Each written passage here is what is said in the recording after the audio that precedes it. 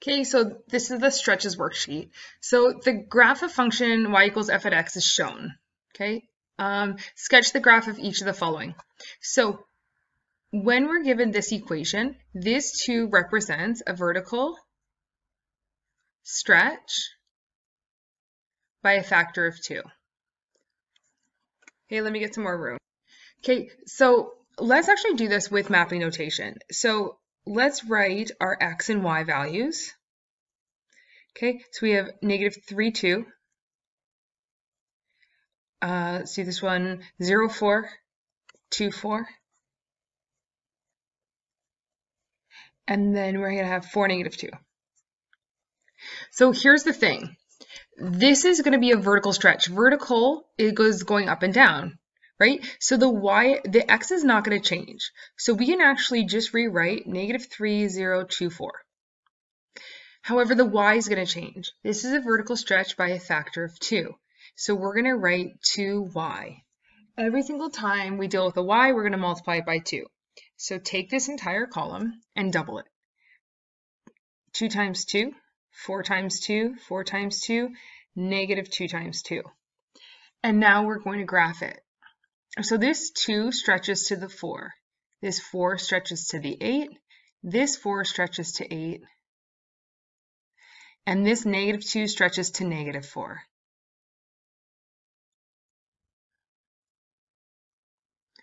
Okay, number 2, this is actually the same graph. So I'm going to go ahead and be super tedious, and I'm going to write down our x and y's. -3, 0, 2, 4, and 2, 4, 4, -2. Now, this right here tells me that it's a vertical compression by a factor of 1/2. So this is a vertical compression. What that means to me is that the horizontal numbers don't change, so the x's don't change, but the vertical numbers are halved, so 1/2 of y. So we go back to the original, the y's in the original, and we halve them. 1/2 of 2 is 1, 1/2 of 4 is 2, 1/2 of 4 is 2, 1/2 of -2 is -1. In the graph, this 2 maps back down to the 1, 4 maps onto 2, 4 maps onto 2, and -2 maps onto -1. And that's our function.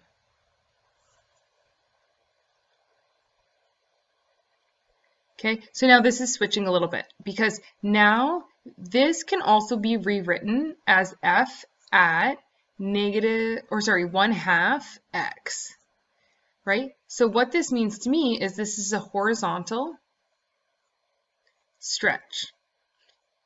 Remember, everything around the x looks opposite of what it's actually doing. So this looks like it would be a compression because it looks like a 1/2, but it's actually a stretch. So let's write the original numbers. Okay, so this is our original table of values. And what we're going to do is we're going to map this onto, this affects the x's because the x-axis is that horizontal axis. So it affects the the x coordinates. We're stretching by 2, so we put 2x. We don't use the 1/2, we use what it's actually doing. So if it's a stretch by 2, it's 2x, and then we copy down our y's. So let's double every single x coordinate. So I get -6, 0, double of 2, and then double of 4 is 8. Now the y coordinates, I'm just going to actually copy down. 2, 4, 4, -2. So let's graph that. -6, 2, right? Because this -3 is now stretched away, right? It's stretched, so we're getting further and further away from this y-axis. 0, 4, because you can't stretch 0. Okay, 4, 4. So this 2 is now onto the 4, and this 4 is now onto the 8. So 8, -2. Okay, so now for D, we have 2 transformations. The first 2 here is going to be a vertical stretch,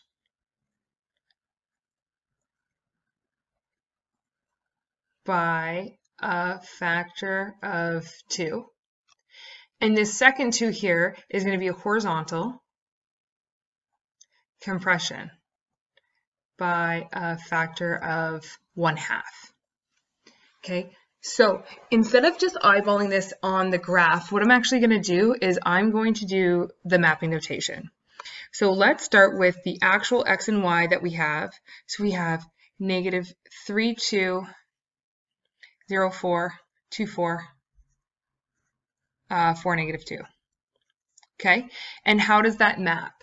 So we have a vertical stretch by a factor of 2. So we know vertical affects the y, right? If you need to write y here, that's fine. We're going to multiply every y by 2. Now, it's a horizontal compression. Horizontal affects the x. So we're going to go 1/2 all the x's. So take all the x's from the original and half them. We get -3/2, 0, 1, 2. Take all the y's from the original and double them. 4, 8, 8, -4. And then this is what we're going to graph. So I get -1.5, 4, 0, 8, 1, 8, and 2, -4. So let's actually talk about this, okay? A vertical stretch means that it gets more away from the x-axis, right? We're stretching away from it. So did we go, like, we can even think of it as a domain. The domain goes from 4 to 8. That makes sense. The domain doubled. And the range goes from -2 to -4. That also makes sense because the minimum doubled. I don't know if I said range by accident. Okay, the range, so horizontal, when we compress horizontally, it's getting nearer and nearer to the y-axis. And that's true because we started at -3 as like the minimum to the range, and now we're at -3/2. We started at 4 for the range, and now we're at 2. So we're getting closer and closer to that y-axis. Like it's getting smushed. Okay, is a little bit of a throwback. This would be like -1. So the 1 doesn't actually say that we stretch or compress because multiplying by 1 is not a stretch. It's just the same. So this is just simply a reflection in the x-axis.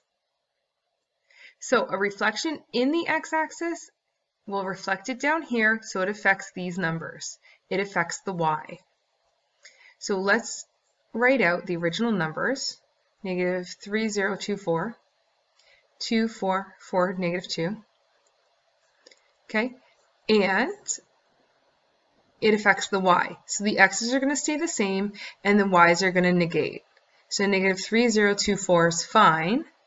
Now we're going to take every single y, and we're going to multiply it by negative, like -1. So we get -2, -4, -4, +2.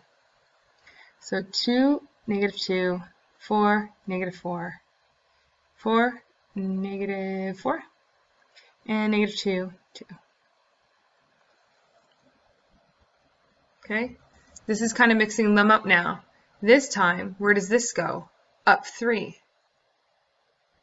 Okay, going up and down affects obviously the y. So -3024 is the original. 2, 4, 4, -2, again the original. Okay, if we're going up 3, we're going to take every single y and add 3 to it. So write the x's as it is, -3024, and take every y and add 3. So 2 + 3, 4 + 3, 4 + 3, -2 + 3. 1, 2, 3. Okay, and then we just go and we graph it.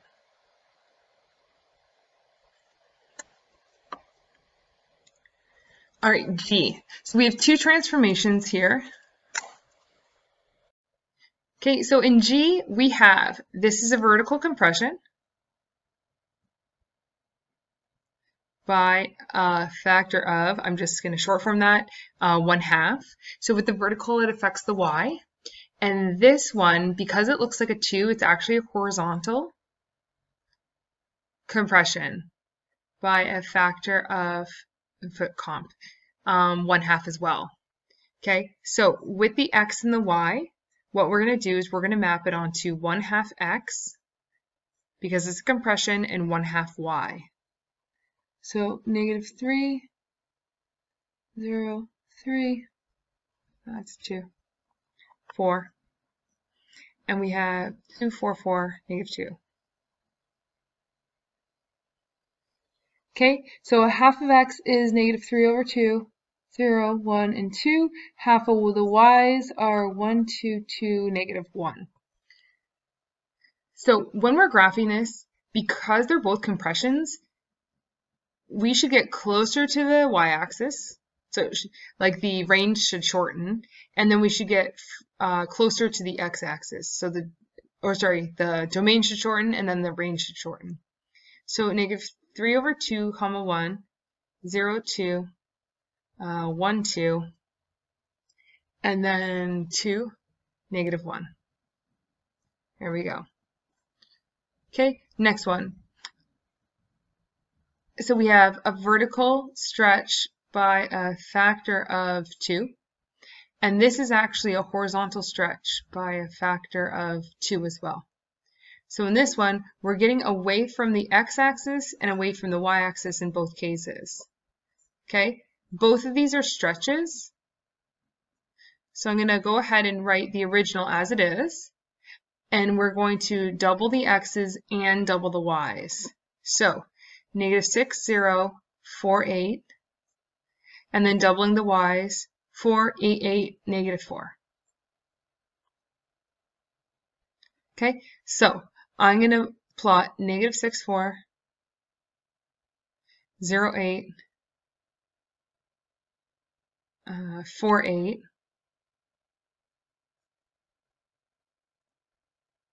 and then 8, -2. Oh, that's supposed to be -4.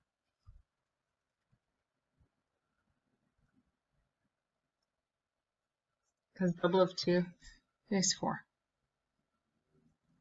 Okay, so we can see here that we got further away from the y-axis and further away from the x-axis. Okay, last one. We have a horizontal compression by a factor of 1/2. We also have a reflection in the y-axis. Okay, both of these affect the x value. So again, the original is the same, x, y, and we take the original, -3, 0, 2, 4, and 2, 4, 4, -2. And how we're going to manipulate that, transform that, is it's a compression by a half, so we have 1/2 x, and it's a reflection, so it's -1/2 x, and the y's stay the same. So this would be -3/2, so it's +3/2. That stays as a 0. 2/2 is 1, so we have -1. 4/2 is 2, so we have -2. Okay, and the y's stay the same. So let's go ahead and graph this. -1/2 and 2, 0 and 4. Wrong side. 1/2 and 2, because it was reflected. 0 and 4, -1 and 4, and -2 and -2.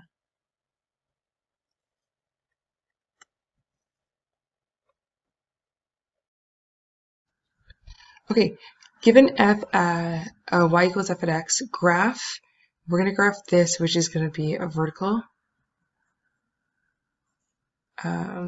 compression. by 1/3. And then we're going to graph this one, which is going to be a horizontal stretch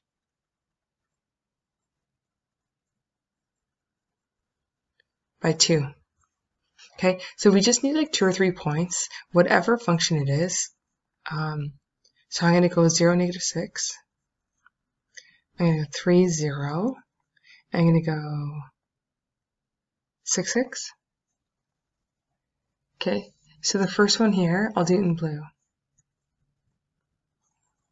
Because it's a vertical compression by 3, the x's stay the same, and the y's go to 3. Sorry, 1/3. So 1/3 of -6 is -1/2. 6 over, no, -2. 1/3 of 0 is 0, and 1/3 of 6 is 2. So 0, -2, 3, 0, doesn't change, and then 6, 2.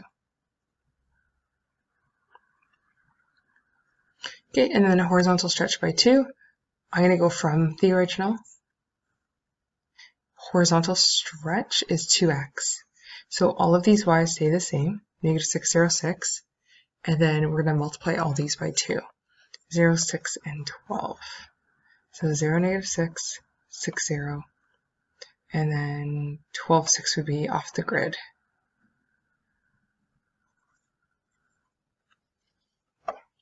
Okay, next one. So again, we just choose any points on this graph. So we're doing the graph y equals root x. The best points to do are 0, 0, 1, 1, 4, 2. I'm just going to do the 3. Okay. For the first graph, let's go a different color. Let's go red. For the first graph, this is a vertical stretch by 3. Okay, this is a vertical stretch by 3.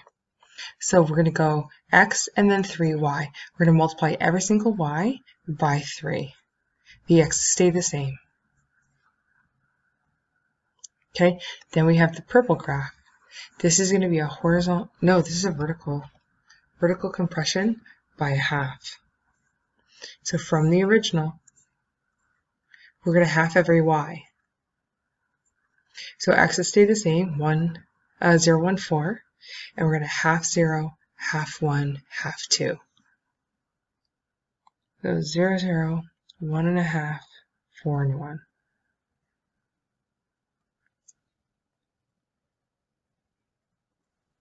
And then 0, 0, 1, 3, 4, 6. Okay, if you notice here, the red graph is getting further away from the x-axis, so that's a stretch, and from obviously the original, and then the purple is getting towards the x-axis, so that's compression. Okay, so same idea, given y equals root x, so I'm going to draw root x is 0, 0, 1, 1, 4, 2. Okay, we're going to draw, this is a horizontal compression, so the 3 looks like it would be a stretch, but it's actually 1/3. So we 1/3 the x's. We're going to get closer and closer to the y-axis. And then we leave the y's alone. Okay, so 0, 1/3, 4 over 3. So 0, 0, 4 over 3, 1, or 1 over 3, 1, 4 over 3, 2. So that one's going to look like that. Now, this is two things. This is a reflection in the x-axis, and this is a vertical stretch by 3. Okay, the vertical stretch by 3 and the reflection both affect the y. So we're going to multiply all the y's from the original by -3, and we're going to leave the x's as they are. So 0, 0, 1, -3, 4, -6. I'm going to tell you, one of the biggest mistakes that students have is that they put the arrows on the wrong side of the equation, or of the graph. But if we look at this, all of these here are like our starting points. So we would still start at whatever this point, like algebraically, came up to. And then the arrow would be on the side.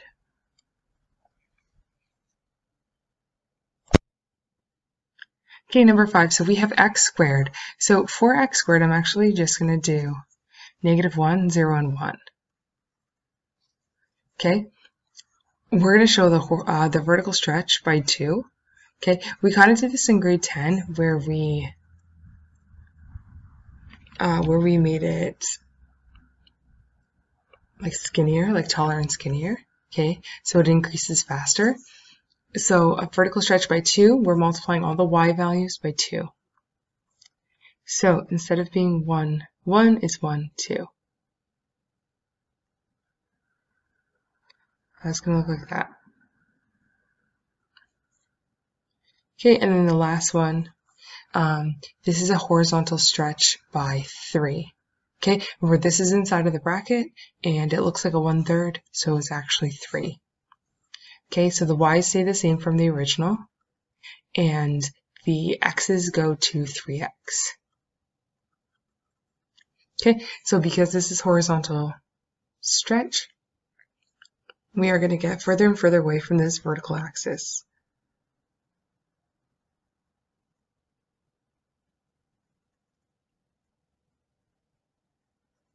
Okay, and that's it.